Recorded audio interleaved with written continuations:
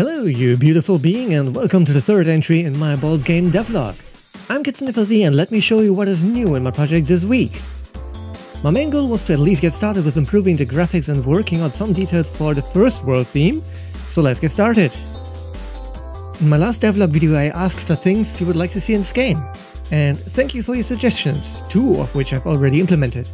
First was Ben the W-Man suggesting bounce pads, and I can easily see how useful these things can be in this game. So I directly started working on them. With a quick model and animations at hand, I started creating the blueprint actor, so that we can actually make it bounce the ball. In my opinion, the bounce pads need a cool jelly or candy material. To make that I followed a slime material tutorial, but adjusted some things to fit the bounce pads better. I'm quite happy with how it turned out. But at that point I was facing a difficult decision.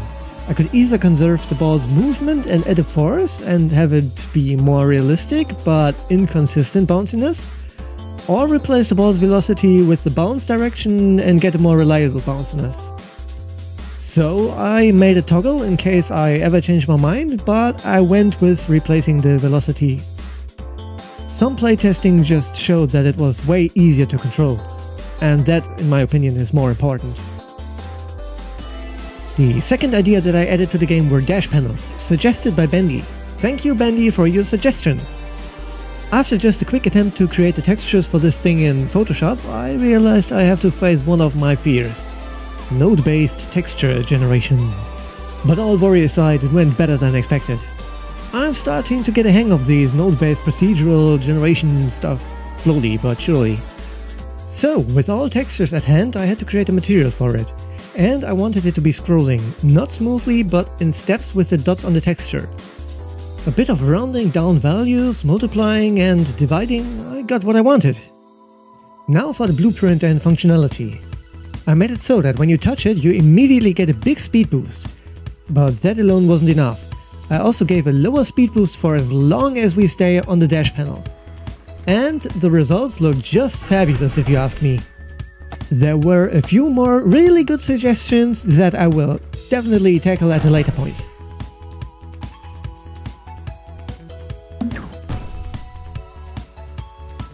Now it was time to work on improving the graphics and developing a style for the first actual world.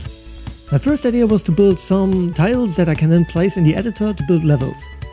And I experimented with a few ways to build these and they seemed okay.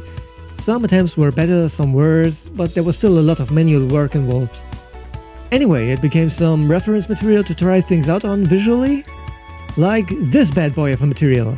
A triplanar parallax occlusion mapped material with a top-down projected scalable pattern. Bam! That's the word. To give me this sweet looking fuzzy carpet grass style. This material can fit so many shader instructions and texture lookups it's not even funny. But Unreal says it's a-okay. Since I want to make the first world a shadowy forest area, I got an idea about the light. Unreal allows you to add materials to light sources, so I made some scrolling noise shadows to move across the world. Simple and effective. Doesn't it look cool? I was still a bit worried about level creation, but then it hit me. I faintly remembered that there was a Blender to Unreal Link plugin somewhere. And oh my god, is this amazing!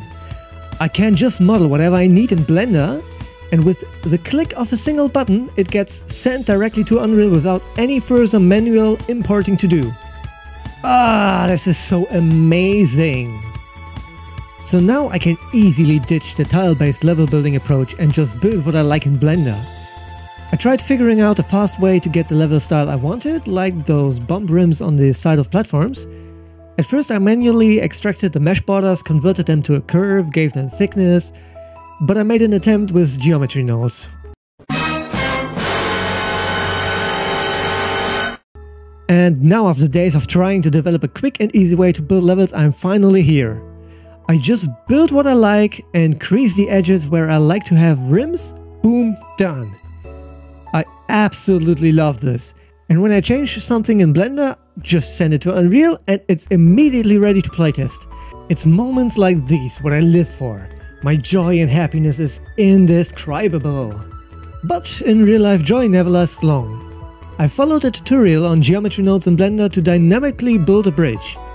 And after all that, after hours of doing this tutorial and doing the nodes and everything, it turns out geometry nodes have a really hard time with building the UVs needed for texturing the meshes, especially when it comes to exporting them to game engines.